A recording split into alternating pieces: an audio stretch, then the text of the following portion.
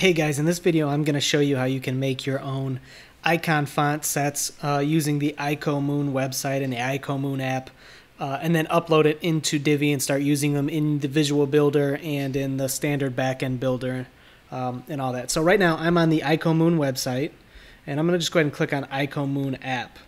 And if you don't have an account, just go ahead and create a free account with Icomoon. There are premium plugins that you get access to, but if you pay for them, but there's also a ton of good free icons. And by default, this is the one that you see, the Icomoon free icon set. And if you want other ones, like I've added this one here, but you can just click on Add Icons from Library, and it will give you a bunch, and you'll see that there are some for purchase, but you'll also see some that just say add, which means they're free. And they've got a ton of different icon sets here, all types of different things to fit the look and feel of your website, whatever it may be. But I've found the one that I'm going to use, so I'm going to go ahead and go back, this one. And just for this example, I'm just going to select these numbers because these are actually the numbers I'm going to use on my website. I'm kind of creating a little step-by-step on how to do things. And really, I just want these numbers. I like them. I think they look cool. I don't really need all these other icons. So I'm just going to grab these guys right here. I've got 9 selected. So now that I've got them selected, I'm actually going to go ahead and see if I can change the name of this project here. Yeah, untitled. Let's see if it'll let me. Okay. And I'm just going to call this numbers here. And the reason that I'm doing this, I could just download it and leave it untitled if I want. The reason that I'm not doing that, let's see if I go, let's go back. The only reason that I'm not doing that is because when I download it, I want this to be the name of the font. And I can change that later, but it just might be easier doing it now. So name your project whatever you'd like, because again, remember, each icon set has to have a unique name. Otherwise, if you're uploading files that have similar names from different icon sets, they'll just overwrite each other in Divi. So I'm going to click on Generate Font. Yeah, see, so it's called number. I don't really care what the name of these are. It really doesn't matter.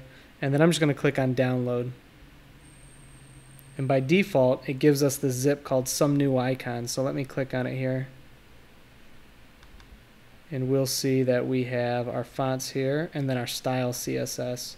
Yeah, see, so Some New Icons, I don't really want it called that, because if I get other icon fonts in the future from Icomoon, they're all going to be named this. And they, again, I want this to be something different because I don't want it accidentally overwritten in the future. So I'm actually just going to call this one Numbers. And I'm going to rename all 4 of these files here to the same thing. Oops. And then remember, I'm also going to name my style sheet, instead of style.css, I'm going to make this numbers.css, because all these always have to have the exact same name. And then what I'm going to do is I'm going to jump over to my Divi upload icons backend, and actually, just to show you, I'll be on the front end here, and we'll take a look at what's available already. And if I come down here and I go to image and icon, you'll see that I've got my elegant themes icons, and then that's it. It just ends at the GIF.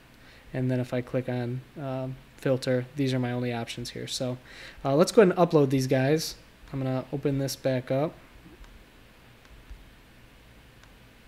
And I'm just going to drag all of these up here, all my font files, including my CSS file. I'm just going to drag it right in there, and we'll see that they're going to start getting uploaded here. There we go, 9 additional icons, and that's all I had in my Icomoon app. If we go back and look, we only had 9, so perfect. It's uploaded my 9 additional icons. Now, if I go ahead and refresh this page here, they'll be available in my Divi builder or my Visual Builder.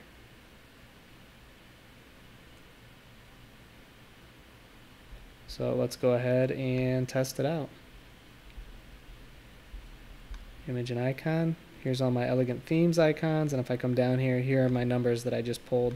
So now I've got these. These are available for me to use. And then if I click filter icons, I can only see my numbers if I want, or only see elegant themes, or all of them. So anyway, now these numbers are good to go. I'm good to use them throughout my project however I want. So All right, guys, let me know if you get stuck, and happy designing.